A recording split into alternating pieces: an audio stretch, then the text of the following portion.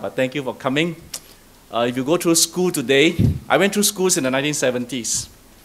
I grew up in Kallang Airport. My school background was such that as class monitor, by half the term, halfway into the term, the register, half the students never turn up. So I went up to my teacher and said, Mrs. Po, half the students never come. Mr. Su looked at me and said, dear, it's all right. Next term, 1A will combine with 1B. But if you go to school today, climate change is everywhere. It's an emotional burden that our youth carry. If you grew up in the 1970s and 80s, I grew up with the burden of nuclear warfare. Okay, I wrote letters to the press. I didn't understand why we had enough kilotons of nuclear energy to bomb the world many times over. Okay, I took part in little protests against Russia. But now this is a real issue that faces us. Okay, but so why study so hard? I am struggling to teach my kids these things as they go through the school system. Integrity, character, encouragement. We study hard in spite of the ice age that is coming because we want to develop integrity in the midst of income gap, character, especially compassion, and encourage them to engage society. I'll tell you some stories about the past, the present, future, and then we have I'll give ample time for Q&A, which I think parents, we can come together. Integrity is relational. It's an abstract concept. I lived 15 years in Yunnan, and my wife has much more brains than me. There was option of homeschooling, but I put my kids in a local school. If you know Chinese school is 70 kids per class. You study from 7:30 in the morning to 7:30 in the evening. Come back with 4 hours of homework. My kids come back here and say, wow, holiday, half day only, right? So my wife asked me, why are we putting my kids through this system when there is no need for us as expats to put my kids through a local Chinese school? They were one of the few foreigners that actually opted the Chinese school. And I shared with my wife, I said, I want my kids in school to have integrity. That's number one. And integrity is relational. It's not, honesty is not something that you sit down and you decide to be honest, and by yourself you look at the mirror, I'm honest, and it doesn't work that way. They got to rough it out in school, especially in a school of 70 kids per class, right? Build integrity. So I tell this story. As a medical doctor, I realized that in very poor areas, water was crucial. Tablets, injections, all these are secondary. So providing water is crucial to any village. If I can provide 5 liters of clean water a day to a person within 50 meters, don't need to be in your house, I cut down diarrhea disease, the number 1 killer in kids in the mountains, by 50%. So simple. So one day I was talking to this head woman. Okay, in the rural areas where alcohol is a problem, when you find a woman leader, whether women hospital director, women school principal, woman village head man or head woman, you work with them because they hold the reins together. Huh? Okay. So she showed me this dam and said the dam is leaking. I said, why? What happened?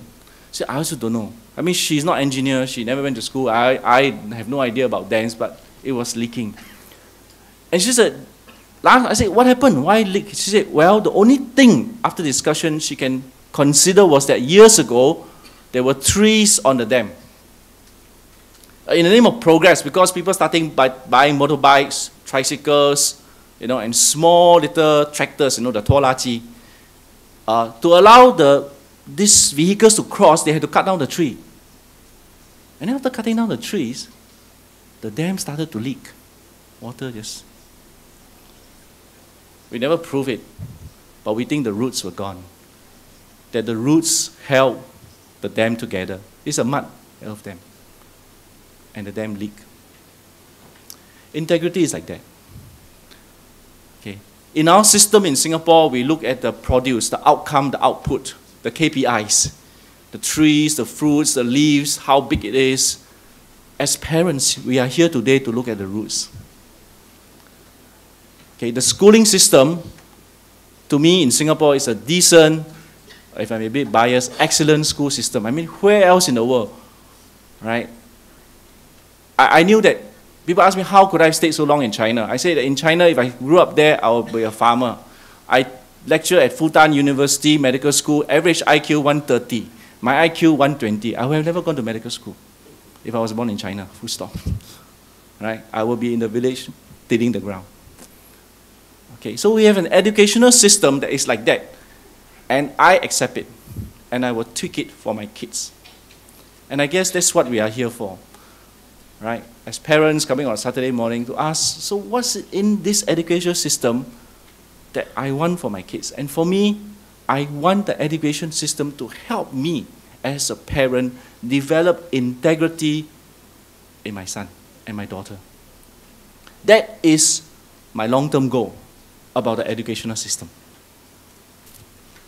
So there's this Hebrew Jewish proverb that says, open rebuke is better than secret love. Faithful are the wounds of a friend, but the kisses of an enemy are deceitful. It basically says, good friends will tell you the truth. Right? Faithful are the wounds of a friend, but the kisses of an enemy are deceitful. Okay, as a doctor, I look at these wounds. This word wounds is in Jewish writing. Pesere. I took a course in Hebrew poetry. That's why this was very special to me. There are all kinds of wounds. Stab wounds, if you're forensic pathologists, wounds that kill, wounds that don't kill, wounds that smash, lacerating wounds, deep wounds. And this word wounds here is very unique. It means blue black, or chi, a bruise. Painful, hurts, but you will recover. So faithful are the wounds of a friend. Doesn't give us the right to go around and criticize everybody. Okay? It doesn't give you the soapbox to run down people's opinions. But it gives you the congeniality to say, hey, I think what you do is wrong. And where can my kids learn that? If I keep telling my son, this is wrong, this is wrong, this is wrong, he says, you are nagging, you are nagging, you are nagging. But he needs to be put in a school environment, among peers, among friends, where his friends rub shoulders with him. And he learns from me as a father, and he learns from his friends what is right and what is wrong. And when I relocated back to Singapore 2 years ago, my kids were the saddest. They asked me why. Why should we come back? And I explained to them that friends they make in school are friends for life. Isn't that true for all our experience? Friends you make in school are friends for life. And in China, like everywhere else, partly because of their hukou system. Apologies, I hardly spoke Chinese before I left Singapore. So I learned Chinese in China, so I cannot cross-translate. Hukou is I just pick it up. It's something like residence permit, right? Hukou. Sorry? Residence permit or something like that. So because of the hukou system, all their friends, and also because of the desire to seek better schools, were moving. By grade 6, Sec 1, Sec 2, they were moving. So their friends were moving. So I say, my one reason for putting you in school is integrity. Second is to make friends, but your friends are moving. I want to move you back to an environment where your friends you make in school will be friends for life. At least you keep contact. So the formative years of teenage life, I choose a school by the friends they will make. Okay. So they said, why not an international school? There was a very good international school. So I went to look at international school, but the feature of an international school is such that every month you get a farewell party and goodbye party. My father posted to Beijing. My father posted back the head office. So I said, well, it's great you develop a worldwide view of friends. You count your friends by continent, but I need your friends to be there when your boyfriend break up with you. Right? I cannot tell. I haven't break up yet, my daughter. But when she break up, I tell her, never mind, no count, no count. Her friend must tell her, never mind. Right? So I explained to them that we are coming back because I explored different places. Honestly, I went to Penang, look at East Malaysia, I look at places where I could work as a doctor among the poor. That's my passion. I like to work among the poor. I say that but I think we'll come back to Singapore. All right? Because of friendship. Okay, so like I said, I expected 10 people to come, and we were supposed to go to a coffee shop. Okay? And this is what for you now. If going to school is like a fruit, I think it is like a, you fill in the blanks. If going to school is like an animal, I think it is like a, okay, to facilitate our discussion, think about this. I don't know how you are seated, but just turn to the person on your left or right, introduce yourself. My kid is in what grade? And then answer these two questions. If going to school is like a fruit, I think it is like a durian because very thorny. Right? Going to school is like an animal because I think it's a skunk, because smelly, whatever, okay? Few minutes, just turn to your right, left and right. I mean, we are Singaporeans or guests here. Just turn, okay? Answer these two questions. Okay, going to school is like a fruit, I think it's like a, and why, okay? And if you're going to a school, it's like an animal, I think it's like a, if I was more IT savvy, I would have you to email the answers to me, but I'm not so. Okay, so take a few moments.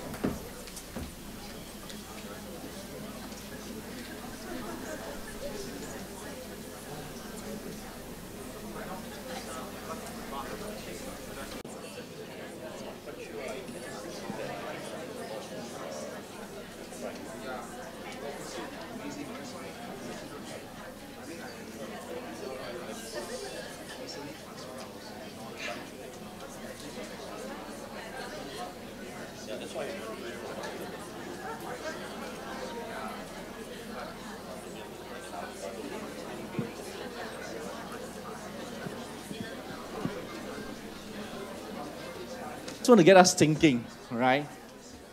Zhen Rui, primary 4, very interesting. He tells me that if going to school is like fruit, it is like an orange.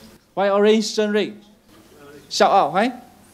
Because it's sometimes sweet or sour. Sometimes sweet and sometimes sour. Sweet, okay, and sour, all right? And he says, out of 5 days, 2 days sweet, 3 days sour.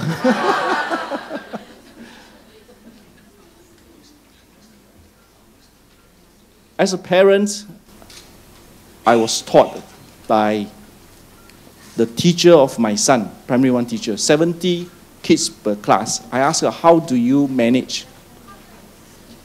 And this teacher, I think, I should have worked hard to bring her as a foreign talent. She says, she's so small, She says, if the kids love me, I can teach them anything. This is powerful. Say, if the kids love me, I can teach them anything. And so she tells the parents, help me. Okay, help me by getting the kids to like what I do. If you have criticisms about the teacher, tell me, don't tell the kids. Right? Give me a call, talk to me. Don't go and say, hey, your teacher, like that. Okay. So we maintain very good communication with the teachers. And that's integrity. That is faithful are the wounds of a friend. That I teach my kids that if you have a problem, you tell the person in charge. You tell the person that the problem is about. Don't tell the whole world. Okay? So I think it's important for us to give avenues of expressions to our children about their school experience. And not just in grades. Grades are important somewhere along the way they are important. But they cannot be number one.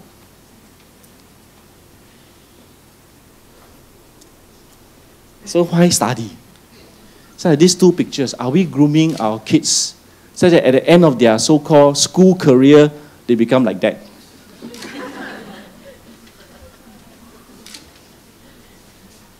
I took my kid out of school. We went camping and hiking and backpacking for 3 months. And we ended up in Scandinavia because my nurse, I work with leprosy patients. One of my nurses was in Scandinavia, and we came, and I found out that the Scandinavian system at graduate level, highly motivated. if boys, especially boys, if boys have an X number of hours that their buttock can sit on a chair, they will burn it out by the time they hit junior college or second year university in Singapore. If, ballpark figure. After that, they don't study anymore. Okay, because schooling came difficult for me. My wife and I financial plan. Okay, number one, every 10 years we quit our jobs and go back to school. So I'm now 51. I'm back in NUS as a master's student, the oldest in my class. Very scary, you know. That day when they were on the first day of school, when they said calculated, the prof wanted us to calculate something. So I said, "Let's take out a calculator now." So I took out mine, no. And the girl next to me asked me, "Hey doctor, what is that? I said, "Calculator, plus minus divide." He said, "Cannot, no, this one cannot. You must have function one." So I took out their calculator, which I didn't even know how to switch on and off. So I kept it. Right, and like Singaporeans, towards the end of the exam, somebody asked the prof, "Where are the past year exam questions?" Okay. Anyway, the prof asked me, "So how you calculate tangent, cotangent?" I said, "Logbook." The prof said, "What is a logbook?" The prof asked me, "Logbook, never see before." Okay, never mind. So during that, somebody asked prof, "Where are the past year exam papers?" That's fine. This is what the prof said, is in the library, top right hand corner. The whole class heard it, I heard it. When the class is over, I told my friend, "Let's go to the library and find it." And they all said, Doctor, no. What the prof meant is it is NUS, my library, top right hand corner. You click it. I said, wow, it's a different world, but it's great learning. Okay, it's great learning. Keeps you young. Okay, so my purpose of sending my kids to school is to this is Singapore. We have the luxury of it. Okay, this is a luxury of choices. Okay, don't be blinded by the one track, high-flying choice. Okay, we have choice, we have freedom. Pick and choose. Understand the Singapore system, pick and choose. Something that will allow your kid to blossom. So that the kid at the end of so-called the first 12 years of study career is like that, and not like that. I came back and I met a surgeon, my classmate, top class surgeon. We are friends, very good friends. And he told me he has not read a book for the past 12 years or 15 years. I look at him and I say, "I don't think you're very educated." No. Yeah, he says, "No, just maybe read newspaper and night watch video."